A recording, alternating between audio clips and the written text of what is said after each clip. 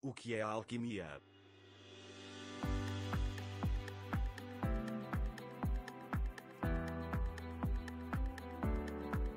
Os alquimistas acreditavam que era possível encontrar um material que seriam capazes de transmutar até criar a pedra filosofal que transformaria qualquer metal em ouro.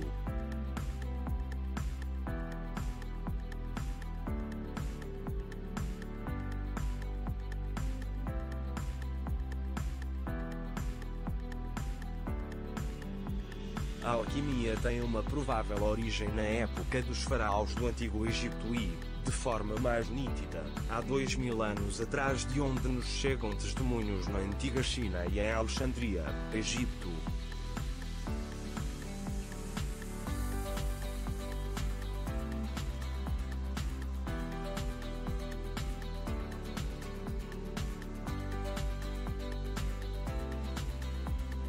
Os alquimistas chineses descobriram a pólvora vários séculos antes da sua introdução no Ocidente, no século XIII, pelo filósofo e alquimista Roger Bacon.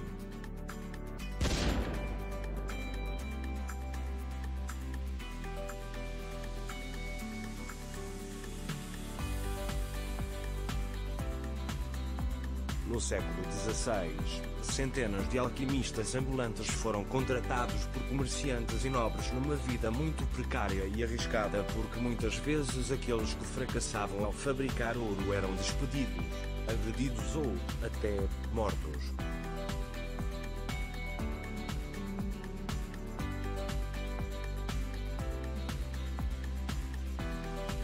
A maioria dos alquimistas não tinha consciência da dimensão mística dos seus trabalhos, pelo menos até ao século XVIII, onde isto se inverteu.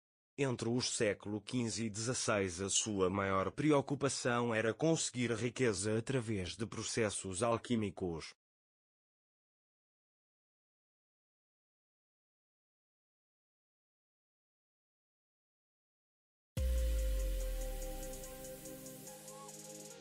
Os alquimistas começaram por misturar minério de ferro com chumbo ou mercúrio e um ácido.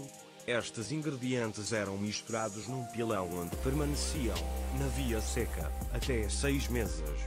Posteriormente, os ingredientes eram aquecidos em fogo brando no caldeirão.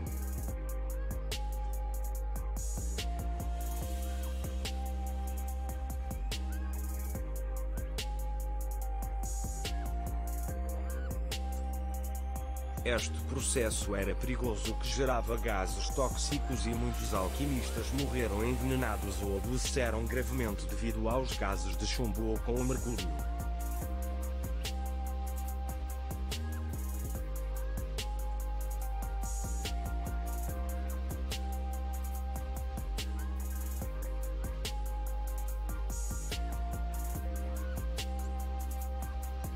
Uma vez aquecido, o material era totalmente dissolvido num ácido. O processo tinha que ser feito sob a luz da lua, razão pela qual os alquimistas trabalhavam de noite ou com luz refletida, nunca direta.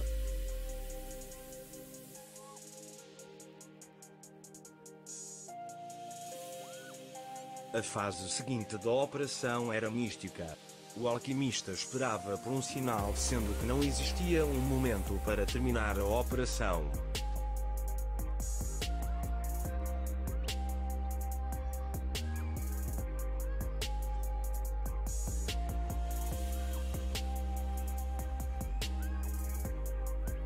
O material resultante era oxidado com nitrato de potássio que, combinado com o sulfuto de mineral metalífero e carvão de ácido orgânico, que gerava pólvora.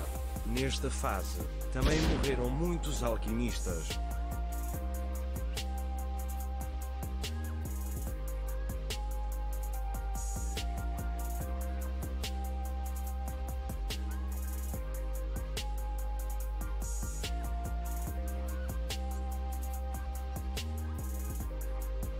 De seguida, o material tinha que ser destilado, sendo esta a parte mais delicada e demorada da operação. Sendo que, em certas condições, o alquimista demorava anos a completar o processo. Esta fase também era muito perigosa, uma vez que o fogo não podia ser apagado e muitos alquimistas morreram queimados.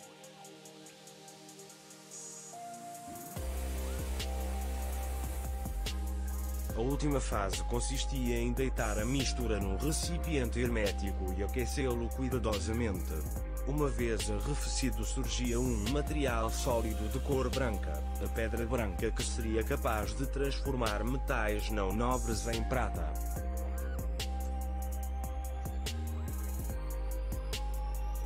Depois de um novo e elaborado processo, arrefecimento e purificação, obtinha-se a pedra filosofal ou pedra ao rubro.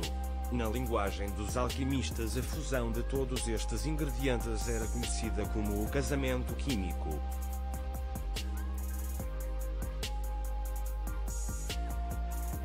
A alquimia era uma arte pessoal e cada alquimista tinha, de facto, o seu processo ou a sua variação de processo. Muitos passaram esses processos para livros esotéricos e em linguagem mais ou menos cifrada.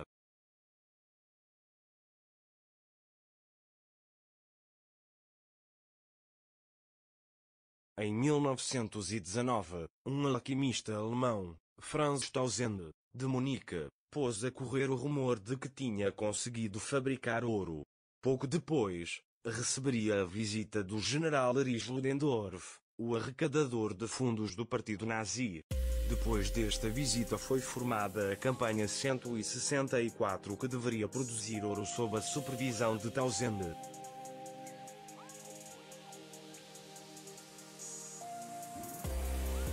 Apesar do financiamento e de ter enriquecido, Tausend, numa produziu uma grama de ouro e todo o processo resultou num grande prejuízo para os nazis. Em 1931, Tausend seria condenado a 4 anos por fraude.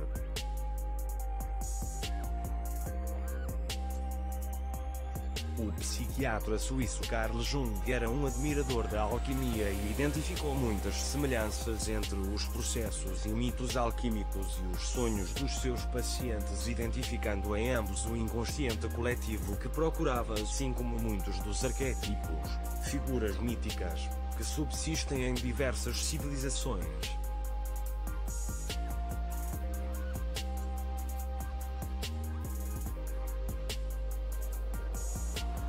A alquimia influenciou muitos cientistas modernos, como Isaac Newton, que chegou a escrever grossos livros sobre a matéria, investindo aqui muito mais tempo do que aquele que dedicou à ciência.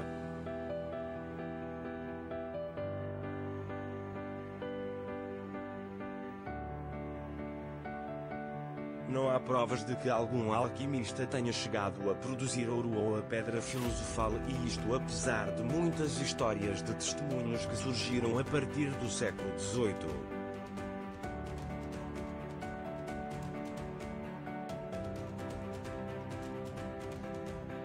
De facto, era impossível quebrar a densa estrutura dos átomos apenas com energia química. Isto hoje é possível, mas apenas com grandes quantidades de energia num reator nuclear ou num acelerador de partículas. Ambos os instrumentos estavam fora do alcance dos alquimistas medievais.